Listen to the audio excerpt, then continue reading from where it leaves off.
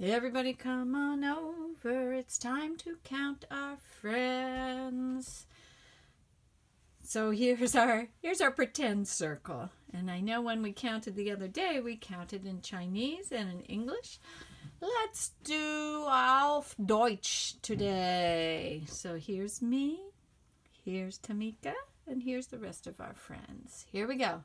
Deep breath. 1, 2, 3, 4, 5, 6, 7, 8, 9, 10, 11, 12, 13, 14, 15, 16, 17, 18. 18 Freundinnen sind hier heute. Heute means today. Now the other day we did practice some counting. I'm going to scoot our circle over here because today I thought we could take a look at those buttons that we found the other day. Remember, there were so many of them. There were so many. And there were different kinds. Look at that. We got different colors. We got different shapes. We got different sizes. And, ooh, what are these rocks doing in there? You go over there with your rock buddies, okay? They're made out of different things. I see some of them are made out of shells. A lot of them are plastic, but some of them are made out of metal. So when you've got a whole bunch of stuff and they're kind of similar but kind of different, you can do some sorting. And you get to choose. You get to choose how to sort them. Suppose I say, I want all my metal buttons to be over here. And I can go through and see what everything that's made out of metal. Ooh, this is interesting. I'm not quite sure what it is, but it is made out of metal. So I'm going to put it over here.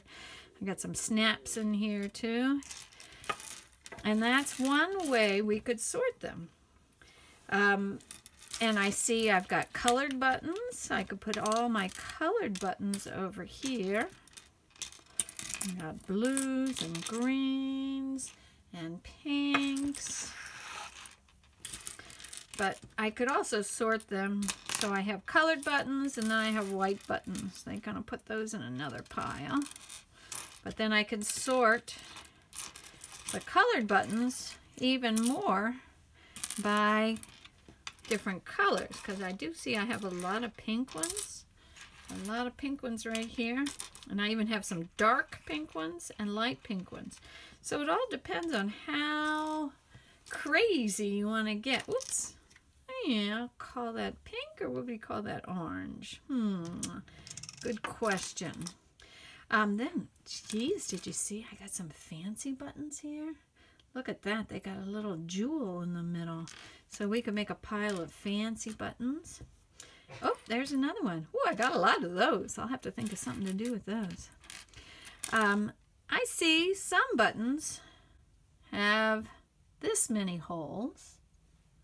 And some buttons have that many holes. So I could make a pile of 4-hole buttons and a pile of 2-hole buttons. And look, see, not all of my 2-hole buttons are white. And not all my 4-hole buttons, they are different colors too. Let's see, 2 holes. All right. So I guess what I'm trying to say is there are lots of different ways of classifying and sorting. Ooh, I like that one. And here I found another one just like it.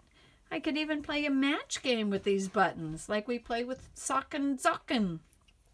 So you could find the ones that are exactly the same, or you could find ones that have something that's similar.